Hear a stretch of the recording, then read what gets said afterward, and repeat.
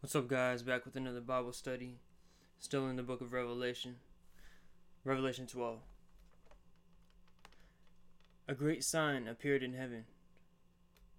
A woman clothed with the sun, and the moon under her feet, and on her head a crown of 12 stars. And she was with child. And she cried out, being in labor and in pain to give birth. So what do we have here? The woman represents Israel.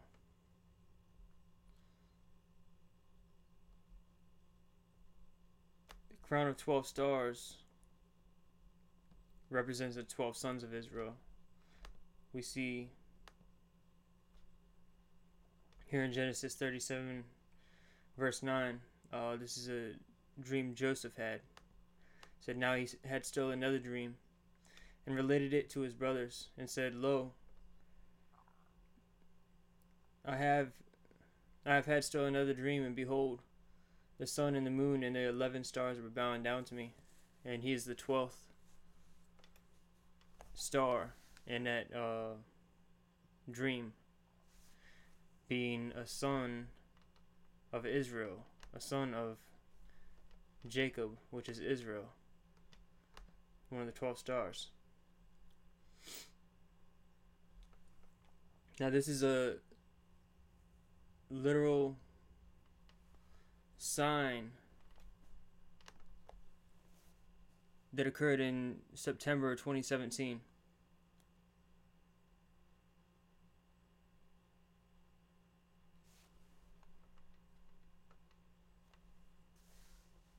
Never happened before. May have happened one time. I didn't go back and use the program as deep as a lot of other people did. So I don't know exactly, but it may have. Some people believe it happened one time around the creation of Adam and Eve, and one time around the birth of Jesus.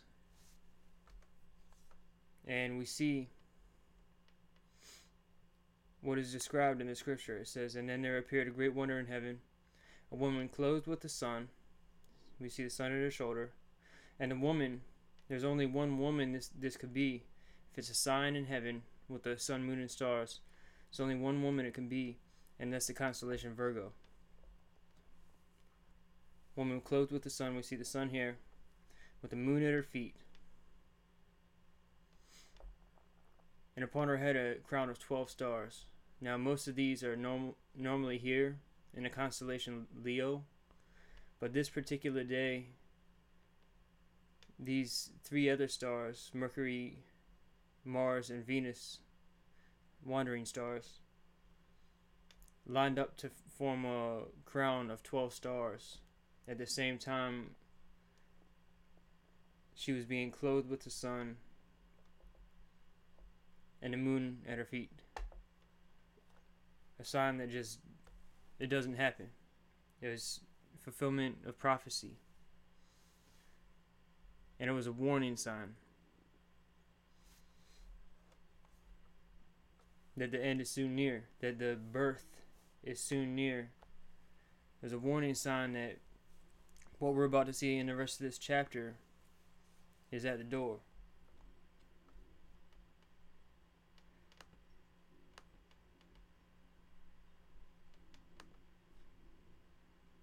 And actually, as we see here in Jeremiah 3, God talks to his people and refers to his people in relationships, relationship language. We're the bride of Christ. We're currently engaged to him, about to be married back into covenant fully with God. And we see here in Jeremiah 3:8, and I saw that for all the adulteries of faithless Israel, I had sent her away and given her a writ of divorce. Yet her treacherous sister Judah, which is the tribe of Judah, with Benjamin, did not fear, which is the Jews, but she went and was a harlot also.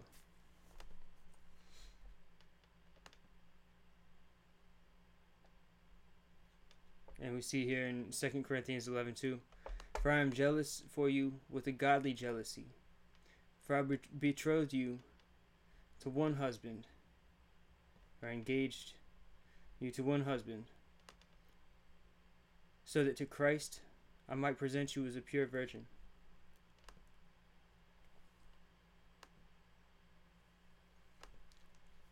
And also we see here in Zechariah 9, and the Lord their God will save them in that day as the flock of his people. For they are as stones of a crown. Stones of a crown. And the stones, I believe that is referring to the 144,000.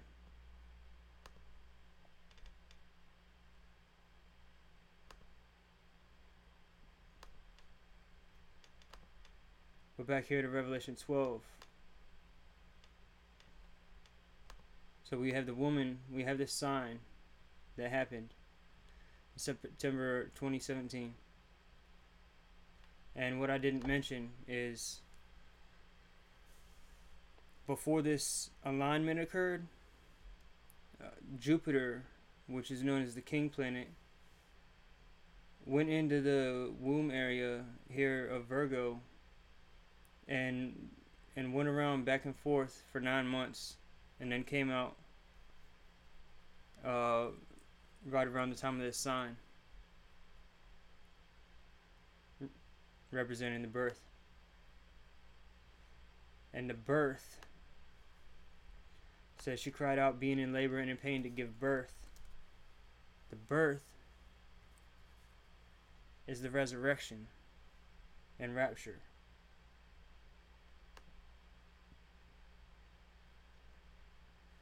We see this throughout the scriptures.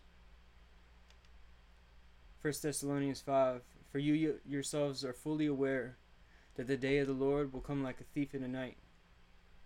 While people are saying there's peace and security, then sudden destruction will come upon them, as labor pains come upon a pregnant woman, and they will not escape.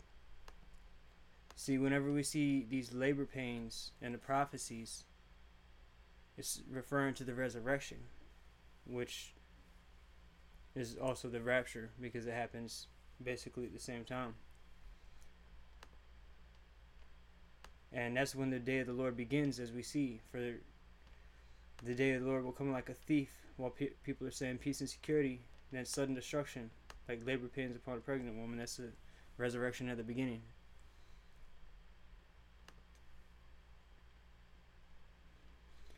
And we also see that here, the resurrection at the beginning, because it says, before she travailed, she brought forth. Before her pain came, she gave birth to a boy. Who has heard such a thing? Who has seen such things? Can a land be born in one day? Can a nation be brought forth all at once? As soon as Zion travailed, she also brought forth her sons. Shall I bring to the point of birth and not give delivery, says the Lord? Or shall I who gives delivery shut the womb? He's only going to delay so long. And then the baby has to be born.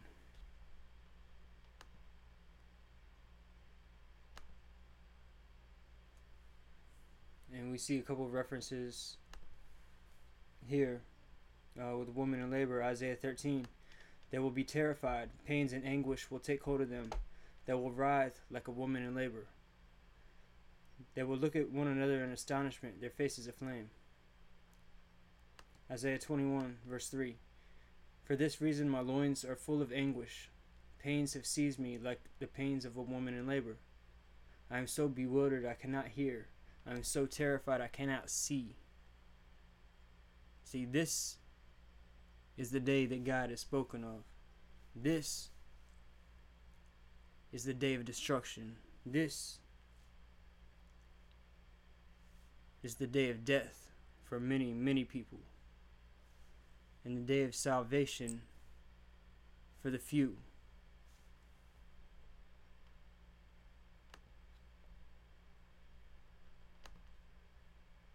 Also here in Jeremiah 4, and also Jeremiah 6, verse 24. We have heard the report of it.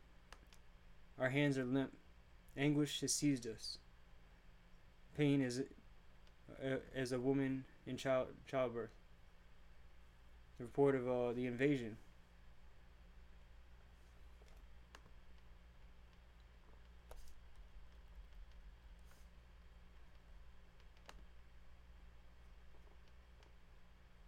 And we also see it here in Micah 4. It says, "Now why do you cry out loudly? Is there no king among you?" This is speaking about modern day Israel. Why do you cry out loudly? Is there no king among you? Or has your counselor perished? The agony has gripped you like a woman in childbirth. Writhe and labor to give birth, daughter of Zion, like a woman in childbirth. For now you will go out of the city, dwell in the field, and go to Babylon. There you will be rescued. There the Lord will redeem you from the hand of your enemies. And this is a interesting scripture right here. I'm going to go back to that in a minute. But back to Revelation 12. So we see the woman here in labor to give birth, which is the resurrection and rapture. Then another sign appeared in heaven, and behold, a great red dragon, having 7 heads and 10 horns, and on his heads were 7 crowns. And the dragon is the devil. And the 7 heads, it has 7 heads and 10 crowns, or 10 horns. Just like the beast, which the 7 heads represent 7 kingdoms, 7 world kingdoms, and the horns, the 10 leaders. And his tail swept away a third of the stars of heaven and threw them to the earth. So when this happens, Satan convinced a third of the angels, or is convincing a third of the angels, to rebel against God. And his tail swept away a third of the stars of heaven and threw them to the earth, because they're following behind him, his tail. And the dragon stood before the woman who was about to give birth, so that when she gave birth, he might devour her child.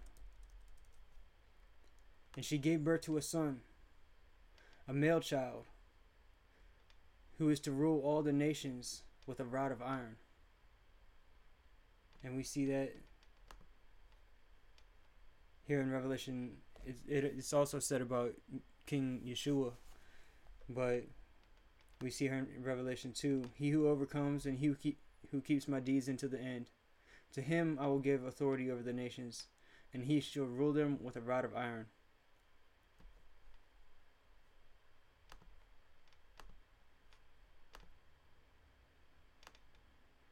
And her child was caught up to God and to his throne.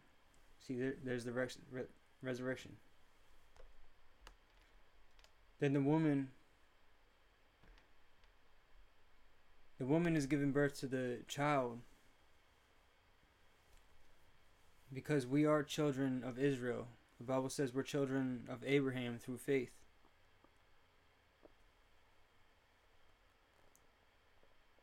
And we're grafted in to the house of Israel as believers in Messiah. So the woman is Israel, not the modern day state of Israel, not ancient Israel, just Israel. That's what God calls his people, Israel.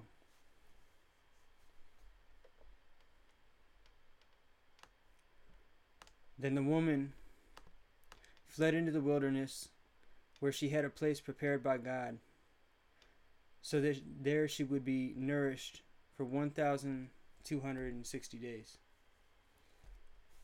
Now, the woman fleeing into the wilderness, I believe, is what we see here. Mark 13, 14 through 19. But when you see the abomination of desolation standing where it should not be, let the reader understand. Then those who are in Judea must flee to the mountains. The one who is on the housetop must not go down or get anything out of his house, and the one who is in the field must not turn back to get his coat. But woe to those who are pregnant and to those who are nursing babies in those days. But pray that it may not happen in the winter. For in those days it will be a time of tribulation such as has not occurred since the beginning of the creation which God created until now, and never will. So the fleeing into the wilderness, I believe, is Judah, which is the Jews, modern day Israel, fleeing at the abomination of desolation. Now this, I got to study a little bit more into this before I say any of this for sure, but I just found this interesting. It says, for now you will go out of the city, just like we see in he told them to flee out of the city. It says, dwell in the field. It says, and go to Babylon, there you will be rescued. And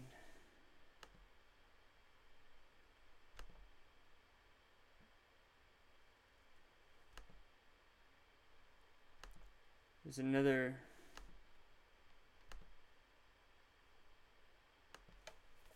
scripture here. Behold, I will do something new. Now it will spring forth. Will you not be aware of it? I will even make a roadway in the wilderness. Now, first off, the wilderness we see here. This is what caught my attention to begin with. It says the woman fled into the wilderness, where she had a place prepared by God. And if we do a word search on wilderness,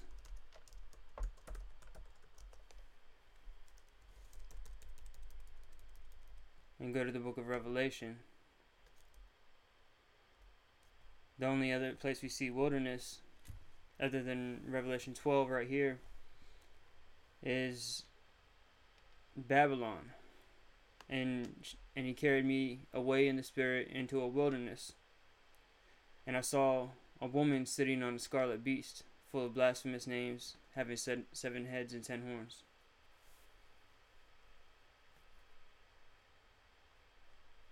And as we're going to see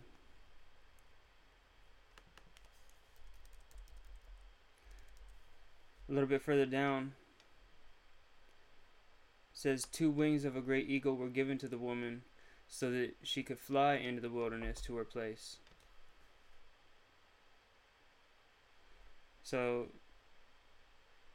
the woman, which is modern day Israel, I believe those who heed the warning of Jesus Christ and flee at the abomination of desolation, are going to be given 2 wings of a great eagle so that she could fly into the wilderness, which may be referring to Babylon. We also see right here in Isaiah 43, behold, I will do something new. Now it will spring forth. Will you not be aware of it? I will even make a roadway in the wilderness. rivers in the desert. The beasts of the field will glorify me, the jackals and the ostriches, because I have given waters in the wilderness and rivers in the desert, to give drink to my chosen people.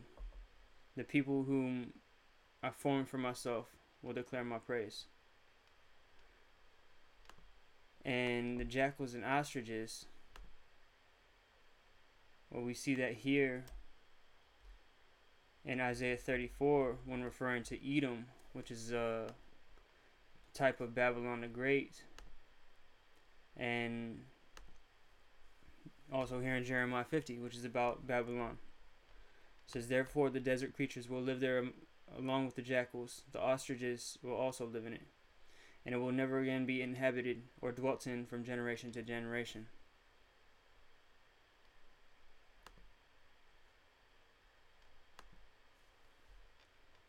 And we have the jackals and ostriches mentioned here in Isaiah 43 in reference to the wilderness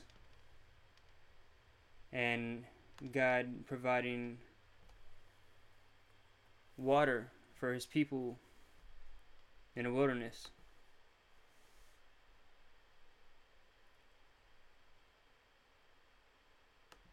Because the Bible says no one's going to pass through Babylon again.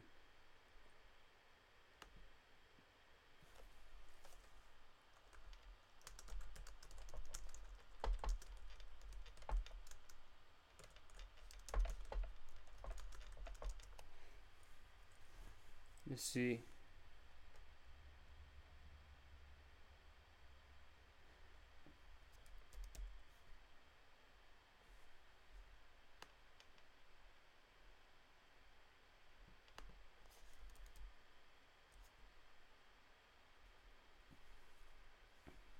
Babylon will never be inhabited again.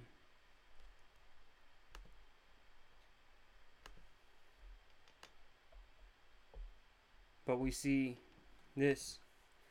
So I believe possibly the woman, which is Judah, which is the Jews, modern day Israel,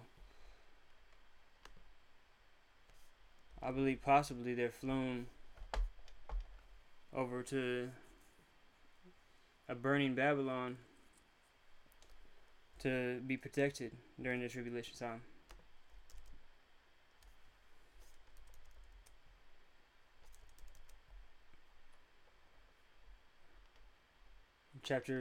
Verse 7. So this is what happens at the same time as the birth, as the same time as the resurrection and the rapture. Satan is cast down. There's a war in heaven. Verse 7. And there was war in heaven, Michael and his angels waging war with the dragon. The dragon and his angels waged war, and they were not strong enough. And there was no longer a place found for them in heaven. And the great dragon was thrown down, the serpent of old, who is called the devil and Satan, who deceives the whole world. He was thrown down to the earth, and his angels were thrown down with him. Then I heard a loud voice in heaven saying, now the salvation and the power and the kingdom of our God and the authority of his Christ have come. For the accuser of our brethren has been cast down, he who accuses them before our God day and night. And they overcame him because of the blood of the Lamb and because of the word of their testimony. And they did not love their life, even when faced with death. For this reason, rejoice, O heavens, and you who dwell in them. And you who dwell in them, which at this point is going to be all truly born again believers who are ready. But woe to the earth and the sea, because the devil has come down to you, having great wrath, knowing that he has only a short time.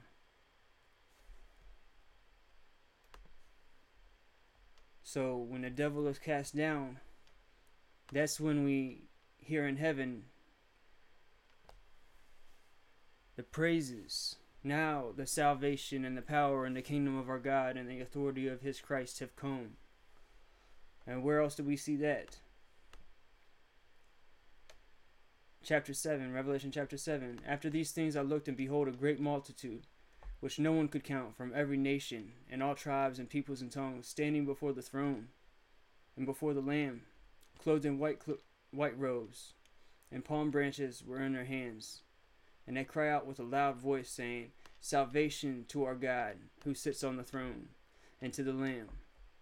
And all the angels were standing around the throne, and around the elders, and the 4 living creatures, and they fell on their faces before the throne, and worshiped God, saying, Amen, blessing and glory and wisdom and thanksgiving and honor and power and might be to our God forever and ever. Amen. So at the same time, the devil and his angels are cast down to the earth. We see the great multitude in heaven. Salvation to our God who sits on the throne and to the Lamb.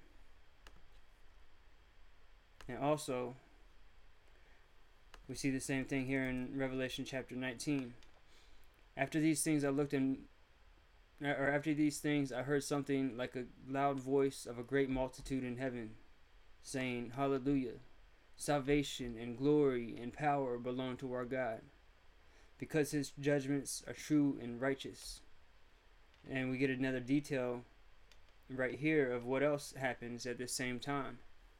For he has judged the great harlot, who was corrupting the earth with her immorality, which is Babylon.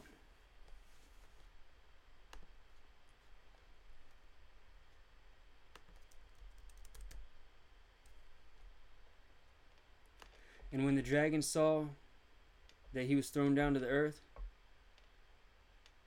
he persecuted the woman who gave birth to the male child. So that's why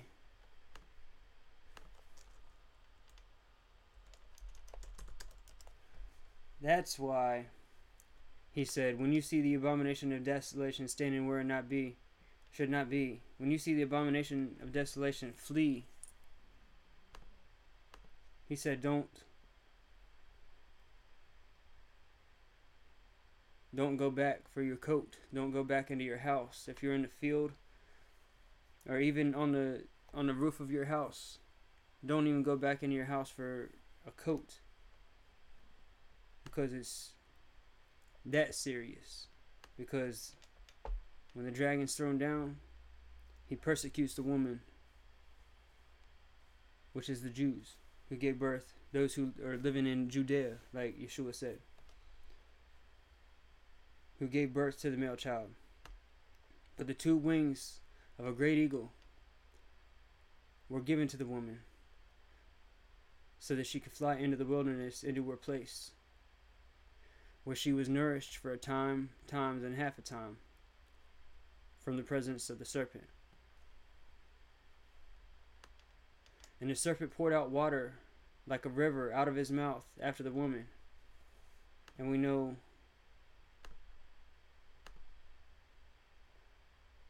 water, as we see in Revelation 17:15. And he said to me, the waters which you saw where the harlot sits are peoples, multitudes, and nations, and tongues.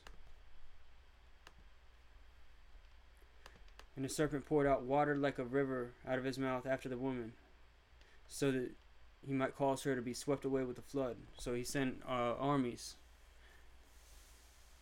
The devil's going to send armies after Israel. But the earth helped the woman, and the earth opened his mouth and drank up the river which the dragon poured out of his mouth. Just like the story of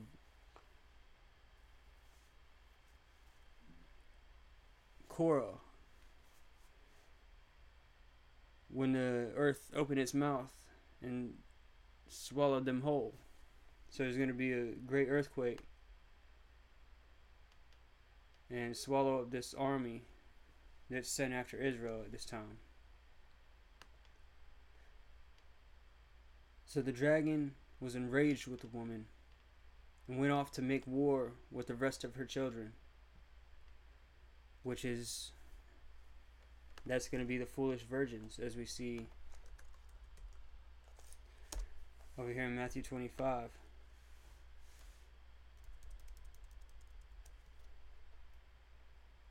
And while they were going away to make the purchase, this is the foolish virgins, because they didn't have oil in their lamp. They weren't walking in the Spirit. They were walking in sin. They were walking according to the ways of the world and not being set apart to God. They weren't ready. And here comes the shout. That at midnight there is a shout, "Behold, the bridegroom, come out to meet him." But they weren't ready. And while they were going away to make the purchase, the bridegroom came. That's Jesus. And those who were ready went in with him to the wedding feast, and the door was shut. Later the other virgins also came, saying, "Lord, Lord, open for us." But he answered, "Truly I say to you, I do not know you. Be on the alert then, for you do not know the day nor the hour." So the rest of the children are those who had the door shut on them, those who weren't ready, those believers who now keep the commandments of God and hold to the testimony of Jesus. But at the time they weren't ready. At the time they didn't have oil in their lamp.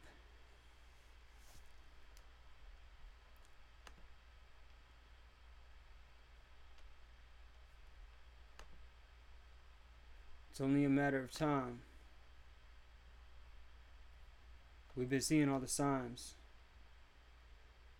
Luke 21 verse 25 says, "There will be signs in the sun, moon, and stars, and on earth dismay among nations, and perplexity at the roaring of the sea and the waves," which is people. "Men fainting from the fear and the expectation of the things which are coming upon the world. For the powers of heaven will be shaken." And that's when he comes in the clouds. So Revelation 12, we get a picture, another perspective of what happens that day. Revelation 12, we get the resurrection, which includes the rapture. At the same time, the dragon and his angels are being cast out of heaven. So we replace them. Hallelujah. Thanks for tuning in. Love you guys. Shalom.